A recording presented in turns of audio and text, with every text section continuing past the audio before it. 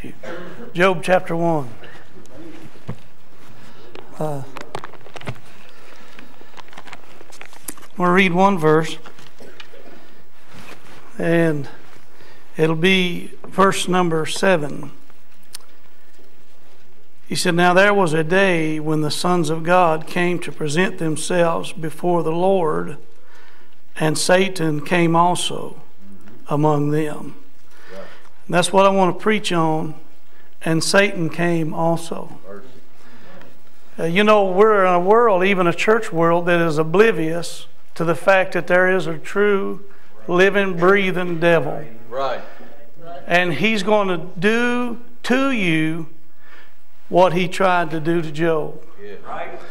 He is not for you. Right. He is a liar, Right. a thief, and a robber. Yeah. And he will destroy your family just like he did try to destroy Job's family. We're living in a world where people are medicating people, thinking that that is their problem. They need medicine. And some people do. Yeah.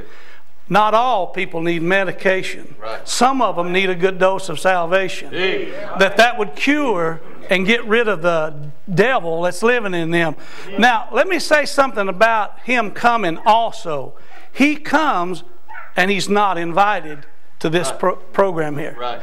He'll come here every service. Sure he would. He'll come. None of us wants him here, but he comes anyway. Right. And what is he going to do? He's going to interrupt the service. He's going to make our pastor stumble around and try to figure out how the service should go. The reason I know that, I've been there, and I know that he'll do everything he can. There's people that need help from God, and you know what the devil will do? He'll invite himself here to destroy our services. Right. He'll invite himself here to get you discouraged and say, well, you know what, I'm this, or I'm not that, or I don't fit in. I want to tell you something, friend. You're as important to this church as the fellow sitting on the other side of the building. Right. But the devil, first of all, he has invited himself here. Yeah. Now, let me say another thing that he did in verse number 9. He instructs God about his servant. Yeah. You know what he's doing? He's telling people, he's telling God, Christian, about you. He knows you better than your Father God does. No, he does not. He does not know you. Right. Right. You know what he said? He said if you'll take everything he has, he'll cuss you right to your face. I want to try to tell you something tonight. The devil wants to instruct God on what kind of person you are. The Bible even tells us he's an accuser of the brethren, right. But he is not the one who has authority over you. Right. He'll cause you to lose sleep. He'll cause, you know, stress is killing America. Yes, sir. Stress is killing us. You know why? Because he makes us wonder and ponder if God, how could God, who loves us so much that he would send his son to Calvary and die for you, fail to stay with a God who said in his word, I'll never leave thee nor forsake thee. Right. He instructs God. Verse 10, he comes to increase pressure. You say, it can't get no worse than this. Oh, yeah, it can. Sure can. I've been, Brother Doug, in my life where I said, it can't get no worse than this. And it does. Yeah. You know what the devil's going to do? He's going to increase. I've never seen so much pressure in all my life. Right. Everywhere you turn, this is a complicated world we're living in. Right. I'm telling you, you almost have to have a PhD to order a hamburger at McDonald's. All these stupid gadgets they got. Right. We're living in a day of computers, and all it does is slow us down. Right. They say money causes problems. But if you got cards, and I've never stepped in a line behind nobody that had cash that caused problems, but it's these guys with these stupid cards that says, oh, there's money on this. No, there ain't no money there. There's money. No. I'm going to tell you, he's increasing pressure every day. Yeah. Right. Let me say this.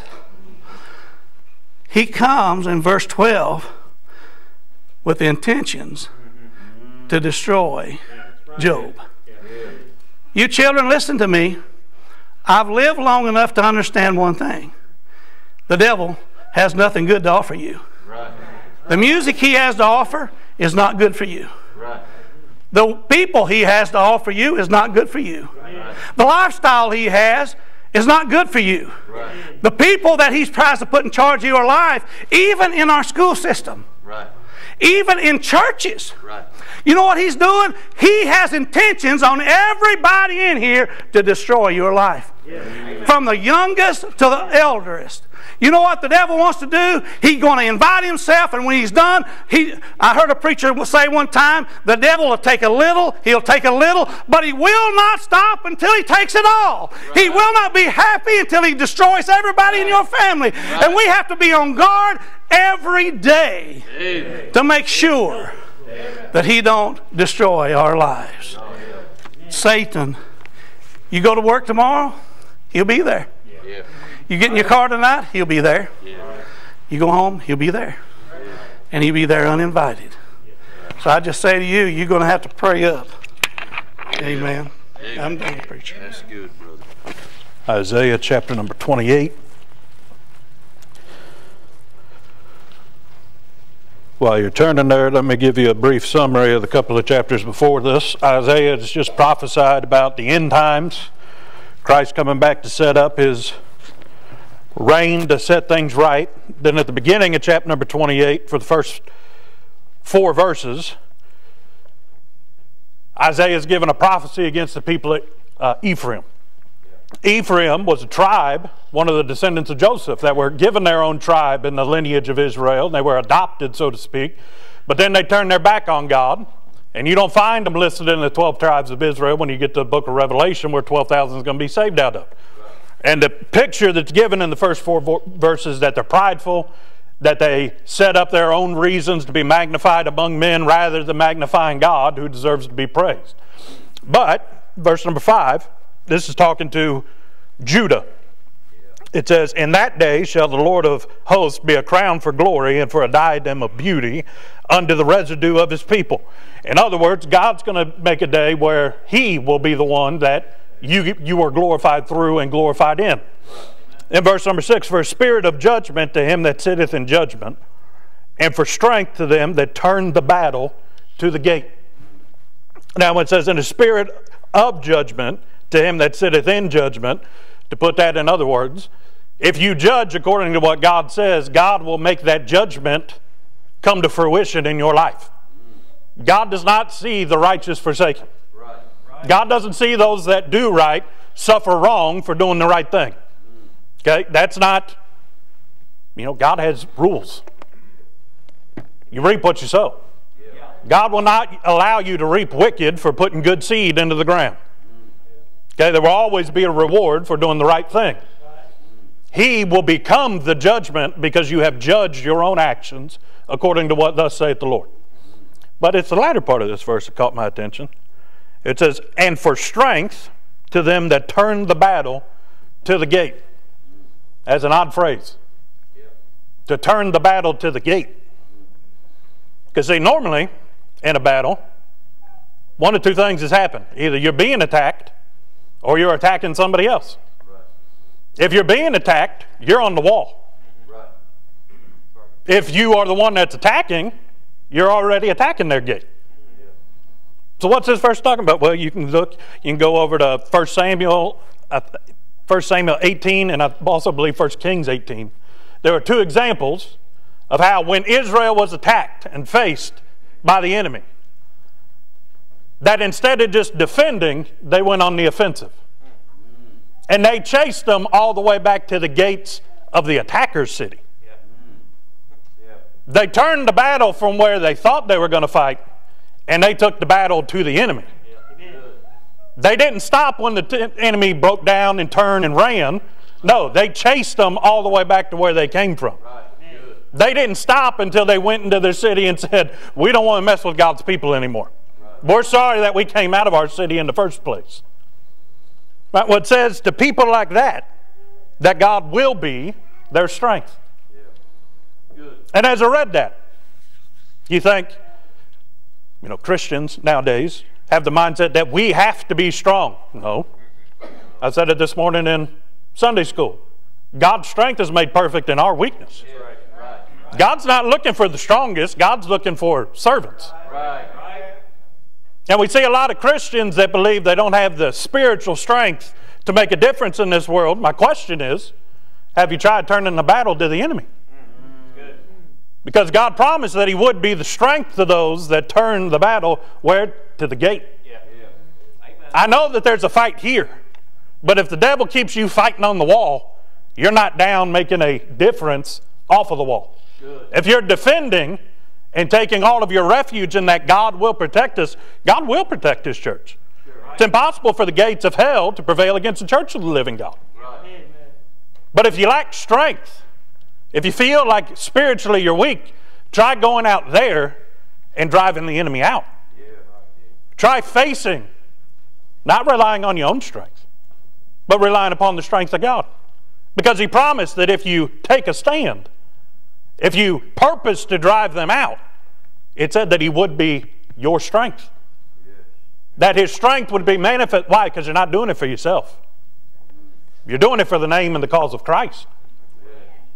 Now, I just quoted that verse. The gates of hell shall not prevail against the church of the living God. Right. Didn't we just hear that the devil likes to show up places he's not invited? He's got minions that'll show. Have you tried running them off with the Word of God? Have you tried turning them back to the gates that can't stop the church of God? You know what that means? You can open those gates. You can go past those gates and make a difference. But you've got to be willing to turn the battle from where you live to where you can make a difference. That's where the strength of the Lord is made manifest. Look at people that God empowered throughout the Bible. Samson, David. Right? So many people. What did they have? They had nothing. But they were purposed to take the fight to the enemies of God. Not to let the enemies defile what God has said was holy and worth protecting. And it was because of the boldness in their heart that God strengthened them.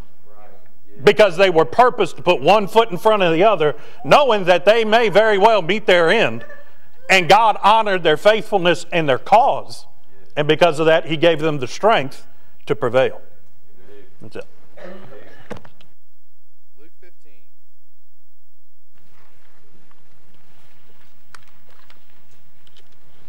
It's a very familiar portion of Scripture. God showed me some here that I had never actually seen before. Amen. And it's almost like His Word is a living Word. A Word that we can glean from every day of our life and still get something new from it. We're going to be starting in verse 11. And he said, "A certain man had 2 sons, and the younger of them said to his father, Father, give me the portion of goods that falleth to me. And he divided unto them his living. And not many days after the younger son gathered all together, and took his journey into a far country, and there wasted his substance with riotous living." In verse number 12, we see that a portion is given. The father gave the younger son the portion that fell to him, which by Jewish law, technically nothing should have fallen to him because he was not the eldest son. But the father was still gracious to his son and gave him a portion. In verse 13, we see the preparation of the son. It said he gathered all together. It means the son had put some thought into this. Right. He had made a plan of what he was going to do, where he was going to go, and how he was going to do it. Right.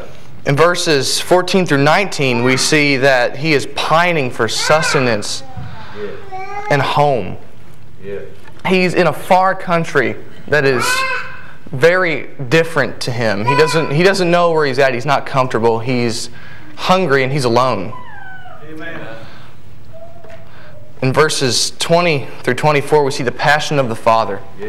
When he comes home, the father saw him from a long way off. And he ran up and he kissed him and fell on him. Brought the best ring, killed the fatted calf, and they began to be merry. That's what the Bible says. But the text verse is going to be verse 13. And it says, "And not many days after the younger son gathered all together and took his journey into a far country." What I want to preach on for the next couple of minutes is on your way to the far country. Mercy. On your way to the far country, there's a reason that you're going to the far country. Right. There are rivals that will subtly lead you farther away. Yes, right. In the Old Testament, I'm reminded of Amnon. He had a friend named Jonadab. Jonadab was a very subtle man, led him to do very evil and wicked things. Those 5 words, and Amnon had a friend.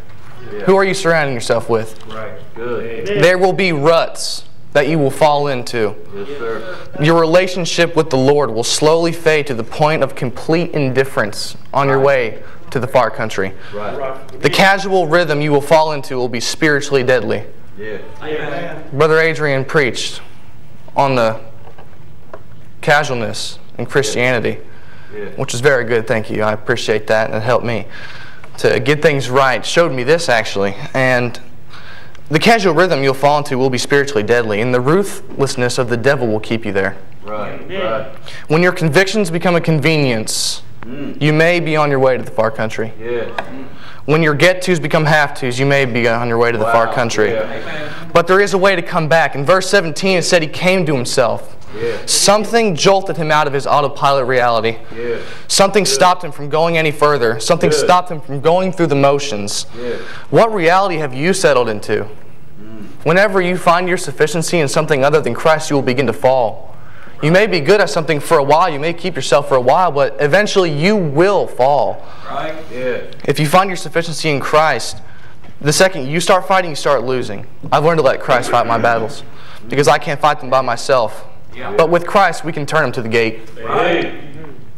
In Isaiah 41:13 it says, "For I, the Lord thy God, will hold thy right hand, saying unto thee, Fear not, I will help thee." Be careful if you think you stand, you may just be sinking. Love the Lord, serve Him, hold nothing back, stay the course, because today might be the day your prayers are finally answered. But don't fall, and keep yourself from going to the far country. John chapter number 3. As you're turning there, I want to thank the pastor for allowing us to preach tonight. And I also want to thank the Lord that I have a Bible that's alive. That when I read a very familiar scripture, one that the whole world knows, that God can still show you something new out of it. John chapter number 3 and verse number 16 says, "For God so loved the world that He gave His only begotten Son, that whosoever believeth in Him should not perish but have everlasting life." Two questions by way of introduction I'll ask you this evening. Is there anybody here that would to think of the best person that you can think of? Whoever you might put up on that pedestal, that even though they may not deserve it, that you just think that highly of, that you're willing to give one of your children for their sins. If you would do that, I'm not preaching to you tonight, you can go back and get your cup of coffee. Now think about the worst sinner that you could think of, and obviously the answer to that is like, no, we're not going to. But yet that's what God did. God sent His best for each and every one of us here. God sent His absolute best from heaven to die on the cross, knowing how we would fail Him on a daily basis. He sent His best for us. So what I want to preach on with this thought of mine, you cost God too much. You cost God too much for Him not to care about you. The Bible tells us, casting all your care upon Him, for He careth for you. You might think, hey, I had a bad day today. I had a bad day, whatever. Life isn't fair. I don't like what life's thrown at me. You don't think God cares? You don't think He's right there, knows what you're going through? You don't think He's right there to help pick you up with whatever it is that you may be faced with? God still cares. No matter how troublesome you may find the world, God still cares. Can I say, not only that, you cost God too much for Him not to love us. The Bible tells us in 1 John 4:19, we love Him, not because we have nothing else to do, but because He first loved us. As we could say that when we were unlovable, but as Brother Bob would tell us, we were never unlovable to Him. He always loved us. In our worst condition, He still loves us. I've told him at the jail before, you can walk out of here this morning at jail and you can say a lot of things, but the one thing you cannot say when you walk out of here is nobody loves you and nobody cares for you, because God does. No matter where you're at, what you've done, God cares for you and God loves you. Not only we've cost Him too much for those, but we've cost Him too much for Him not to protect us. It doesn't say we won't go through the fire. What did Shadrach, Meshach, and Abednego? They were in the fire, but when King Nebuchadnezzar looked in there, what did he see? He said, I see the fourth man, because the Lord was in there with him. He will always be there for us. I think of Brother Bobby Cato. He's the first person I ever heard talk about this and say this, so there might have been others. But we know in Hebrews chapter 13 and verse number 5, the end of that verse, I will never leave thee nor forsake thee. A verse so good it means the same thing backwards as it does forward. Thee forsake nor thee leave, never will I. He is always there to protect us. You cost Him too much for Him not to protect you whatever you're going through today. No matter what Satan may throw at you, no matter what the fact that Satan you might feel like is set down in your lap, he still loves us and cares about us too much. Amen. And say this lastly. You cost God too much to take Him for granted. We heard her talked about a little bit already this morning. We heard her talked about a little bit tonight. How much do we take Him for granted? We go out and get in our car. I've asked this. We go out and we get in our car to go to work, and we just automatically, we don't even give it a second thought that our car is supposed to start. We just take for granted it's going to start. Right. We show up here on Sunday morning, just take it for granted our pastor is going to have something for us. We just show up on a Sunday night, on a Wednesday night, just take it for granted our pastor is going to have something for us. We think of our spouses, our kids, or whatever it may be, the things in life that we take for granted. How much do we take God for granted? That we just expect Him to show up. How much time do we truly spend with Him and realize we cost Him everything? Do you think He don't care? You think He don't love you? But yet we take Him for granted. He talked about, Crescent Springs. I've been over there and preached quite a few times. That could be us in a heartbeat. You think, no way. Sure, I've heard pastors talk about churches splitting over the color of trash cans. We have no idea, but yet we take Him for granted. We cost Him way too much to continually take Him for granted with all the blessings that we've been given. The title of my message is When Jesus is in the House. And it's in Matthew chapter 8, verse 14 and 15. The thing about it is, this is a sight of Peter. You're not used to seeing. You're going into his house. You don't go in people's houses. This is the first time I've seen this. I mean, I've seen it before. I've read it. I've heard preachers preach over it. But you're going into someone's house. It tells you what they're like. Everything about them is in the house. From paying bills, paint. But I'm sure Peter didn't live in a Triple Crown type atmosphere. No. He did not live in an influential, well, whatever that word is, place. But he had Jesus. Yeah. He had Jesus there. But anyway, verse 14, 15. When Jesus was coming to Peter's house, we saw his wife's mother laid and sick of a fever. Verse 15. And he touched her hand, and the fever left her, and she arose and ministered unto them. Peter lived in Capernaum. He left Bethsaida. I believe I'm saying that right. Andrew lived with Peter. Peter's was married, because it talks about he had a wife. So that's telling me he's a family man. Right. He had his mother-in-law. He was a good guy. He was a good family man. Yeah. There's a lot into that. Because what it's telling you, he cares about family. Peter didn't have a clue that Jesus, I don't think, it doesn't say nothing about it, he had a clue that Jesus was going to show up in his house that day. He did not have a clue. But the thing about it is, Peter's mother-in-law was sick. Yeah. And that was laying on Peter. Yeah. Peter had to disciple. He had to go follow Jesus. But in his mindset, he had his wife's mother on his mind. He was thinking, oh, bless her heart, because she was in bed. She was sick. Yeah. And Peter had to deal with discipleship, and plus he had to deal with his mother-in-law. And then that's a trial. And his wife was going through the same thing. Yeah. But Jesus. Yeah.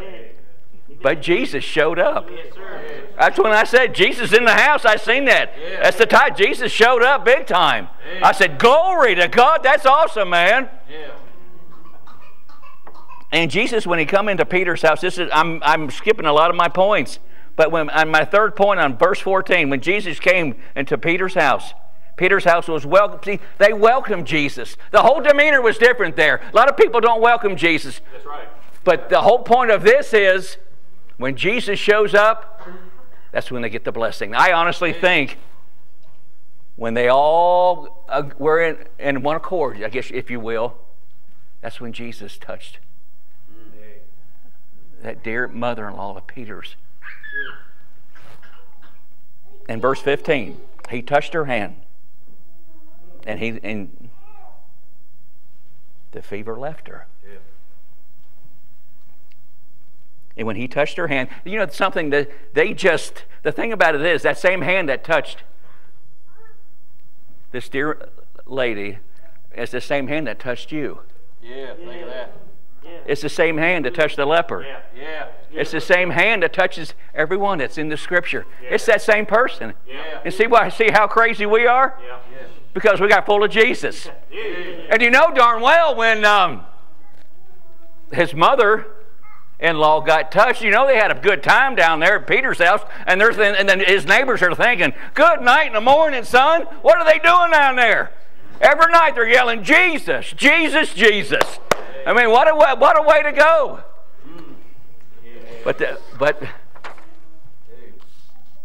But at the very end, she arose, and the fever left her. She didn't have to have no counseling. She was all well. And she was healed immediately. That's how salvation works. It's immediately. It's not a 3 to 4 or 5 month course on down the road. You'll get saved about 6 months from now. It's immediately. It's spontaneous. Ephesians chapter 2 and verse 1. And ye have been quickened, who are dead in trespasses and sins. And all it takes is that touch. Amen. That's it, Pastor.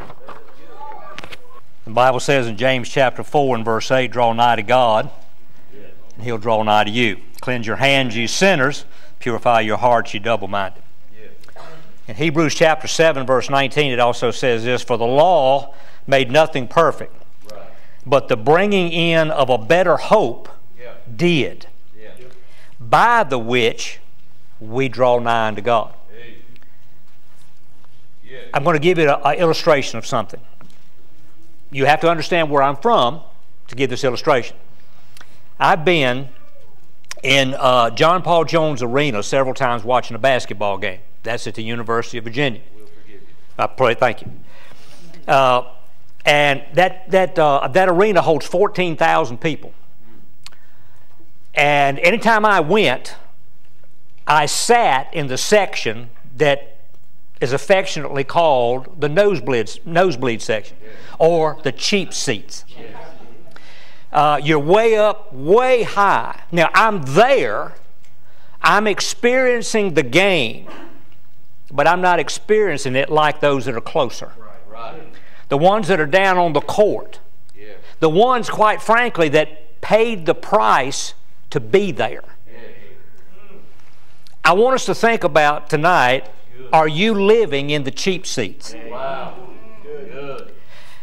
If you are, this is going to be something that's going to happen. Now, I'm not talking about where you sit in church. I'm not talking about that the people that sit on the back row are not right. That's not what I'm talking about at all. I'm talking about where you sit in your heart. If you're sitting in the cheap seats, there are more distractions. True. You are looking at me, and I'm what you see. But somebody back there sees all kinds of things going on back here. You see, there's all kinds of distractions when you're further away from God. And the one that's close up is focused on what's happening because they're close in their heart. There are more things between you and God to distract you and to sidetrack you if you're sitting in your heart in the cheap seats. If you're in the cheap seats, it'll cost you less. If you don't put in much in, you're not going to get much out. Matter of fact, you're not expecting much, are you? If you're sitting in the cheap seats. We've talked about putting skin in the game in Christ for the Caribbean. If you're in the cheap seats, you don't have much invested. And by the way, you're not going to accomplish very much either. If your heart's in the cheap seats, if your heart's in the cheap seats, you have no intimacy. It's good. Yeah. Amen. It's good. You see, I married Nancy to be with her, not to be apart from her, not to be at a distance from her.